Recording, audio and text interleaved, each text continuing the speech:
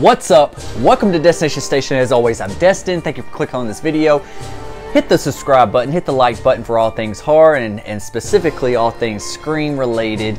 You are in the right place, and today we're going to talk about Billy Loomis and his possibly return to Scream 6, or some people are saying it's going to be called Scream 2, which I think is a horrible idea. I hope they do not go with that.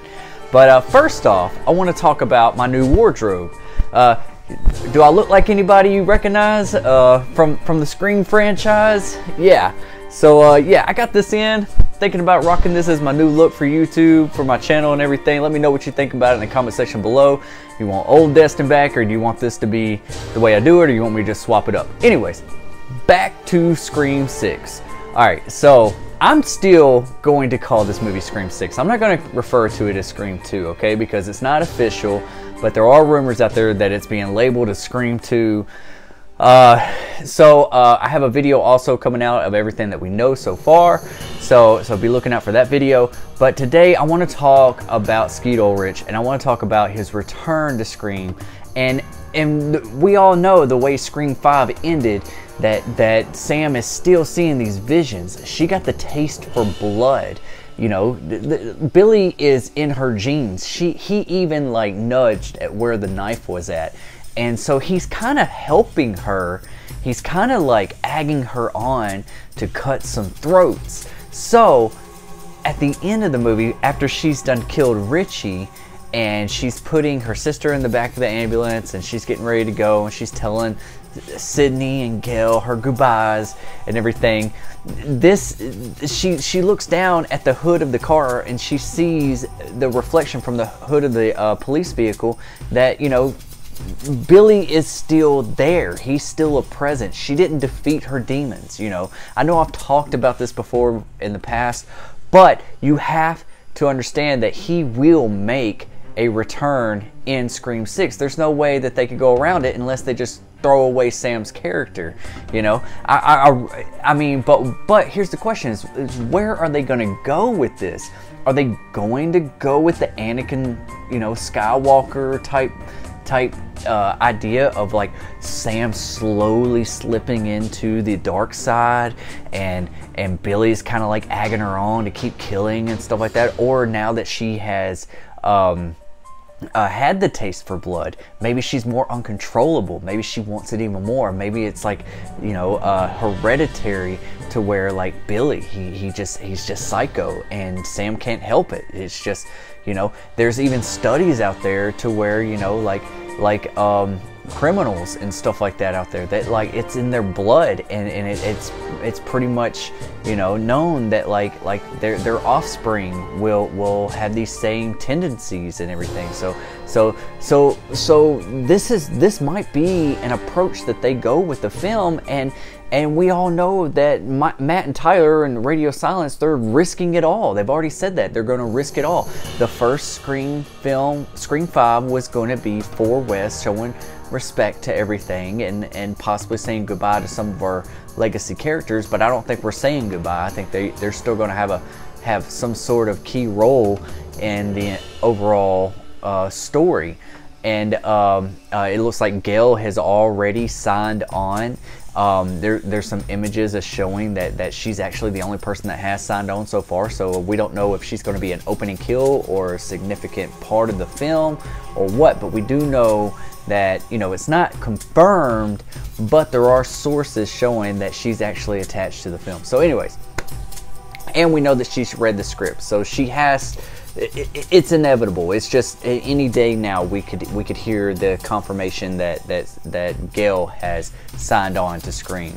Scream 6, Scream 2. I hope they go with Scream without even a number, like Scream Legacies or Scream Again or Scream Kills. I don't care what you rip off. Just don't call it Scream 2. Okay, so anyways, got that out the way. But what if we are headed down the road of where Sam is battling Billy in her head, right? And she is uncontrollable. Like maybe she's to the point to where like she has a knife to her sister's throat or somebody's throat or something, and she snaps out of it. She's like, oh my God, I almost just killed you. Like, what's wrong with me? You know? And what if we're leading down to a climax to where, you know, and I know we always say, you know, the Stu train, and yes, if you guessed it right, this is the Stu's party outfit for Stu's party at the end of Scream 1 with the sweater and the necklace and the robe. So yeah.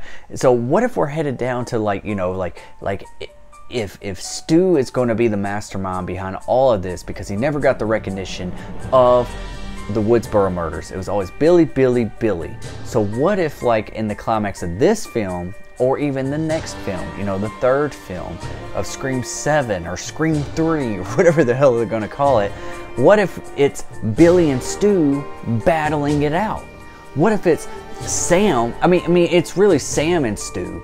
But what if it's Billy and like Billy is controlling Sam, so it feels like, you know, like Stu knows that Sam is having these visions of Billy, and Stu is so pissed off that that Billy has taken all the recognition for the Woodsboro murders. He's never got his film, he's never got his movie, he's never got his legacy, and he is so pissed off. So, you know, what if they made like this, like I was thinking of like a camera shot of like inside of Stu's home, if they do take place in Stu's house again, of Sam and Stu fighting, and the camera like panning around to like mirrors and stuff like that, but instead of seeing Sam, we see Billy in the fight, you know, and it could be a really technical and cool cinematography shot of just like panning around, and you see just Sam and Stu fighting, but when the camera approaches the mirror, it's actually Billy and Stu fighting, you know, like they could do some really cool shots with that. That's just a wild theory that I had, and I was like, man, that would be so cool to see on screen. I don't know what y'all think about that,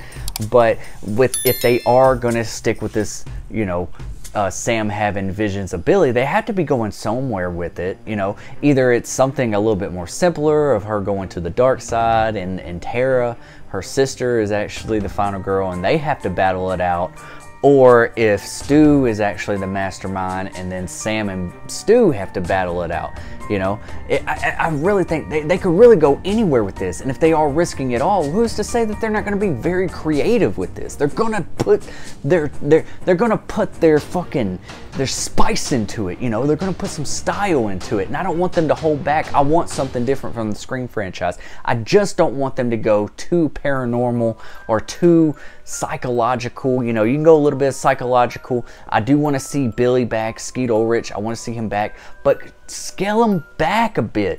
Don't show him so many times in the rear view mirror and in this hospital scene, and then later on in the film. Just show us once or twice that he is there, and that's it. You don't have to we don't have to always see Billy talking.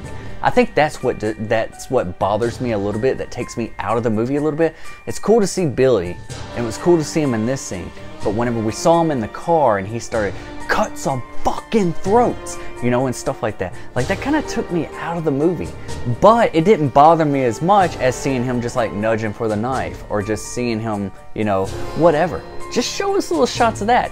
Less dialogue from Skeet, more showing him a little bit more, you know, like just let's just see that his presence is there. We don't need a whole bunch of dialogue from him. So yeah, that's my thoughts on this. What do you think about this theory? Do you think that Billy will make a return in Scream 6, Scream 2, whatever they're going to call it? Do you think that Stu is the mastermind behind this? Do you think that Sam is going to be battling these demons, or do you think she's going to have more control over Billy and she's going to still be fighting them like I'm not going to do this, I'm not going to do this, you know? Or do you really think that they're going to take the approach of where Billy is kind of sort of helping Sam to the point to where it is a Billy's almost a good guy now, like helping out, you know, he's swapped sides now, you know? Like, where are they going to go with this? All right, that's all I have to say. I just wanted to upload this and give you my thoughts and my ideas of where they could go with the Billy character and the Stu character and the Sam character, and how do you want this to all unfold? How do you want this to come together at the end of the mastermind, you know, idea behind the whole arc of the whole this new Scream story with these new characters? I'm really interested to see. Did you like seeing Billy back, or did it take you out of the movie a little bit like it did for me? So yeah, anyways, this is Destination Station. Thank you for clicking on this video. Consider subscribing to Destination Station and clicking that bell notification for more content in the future, especially for Scream content. So yeah, be looking out for videos in the future. So I'll see you later, and I'll see you when I see you.